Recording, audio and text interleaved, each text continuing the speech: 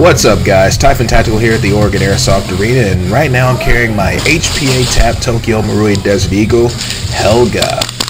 And as you can see, I'm trying my damnedest to lay the hate, and you know, I love it when opportunity presents itself, because sometimes you just don't get seen and you get to hit those flanks. And you know, me being a big guy, it's like a grizzly bear trying to run through a china shop, but sometimes I just get lucky.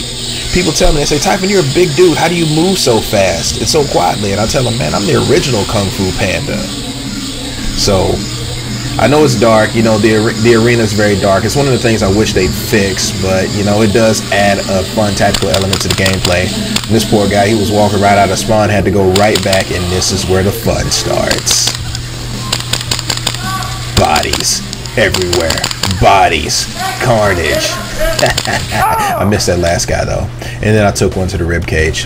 Thanks for stopping by. Like, comment, share, subscribe, share with your friends, share with your mama. Love you guys.